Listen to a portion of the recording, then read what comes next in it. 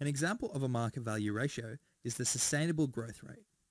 The sustainable growth rate formula is retained earnings divided by book value of equity.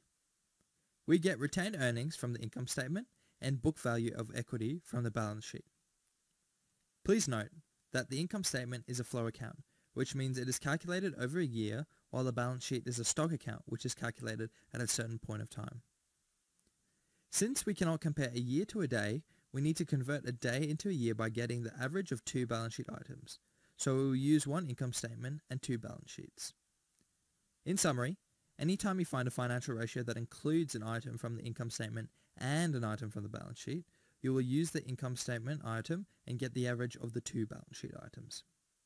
So, we can rewrite the sustainable growth rate as retained earnings divided by average book value of equity. Let's calculate the sustainable growth rate for the year 2018. Retained earnings is equal to $1 million divided by, well, let's look at the balance sheet for the shareholders' equity. Please note, 2018 is the first year of operations. Consequently, we do not have the average of the shareholders' equity, as we do not know what the previous year is. We have shareholders' equity in the year of 2018 of $30 million. Therefore, book value of equity is $30 million, which is equal to 3.33%. The unit of sustainable growth rate is a percentage. This means that the company's maximum growth rate is 3.33% using its internal financial resources, only without having an increase in debt or issuing new equity. The higher the sustainable growth rate, the better. The sustainable growth rate formula could be calculated as a return on equity multiplied by the retention ratio. We could substitute by the values of these two ratios directly if we calculated them earlier.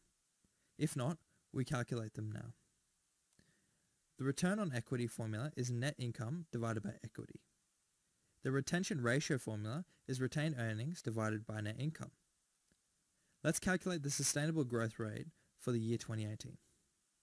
Net income equals to $3.5 million from the income statement, divided by, from the balance sheet, the value of shareholders' equity, which is $30 million, multiplied by retained earnings of $1 million from the income statement, divided by net income of $3.5 million from the income statement. This is equal to return on equity of 11.67%, multiplied by the retention ratio of 28.57%. That will give us a sustainable growth rate of 3.33%. The unit of sustainable growth rate is a percentage.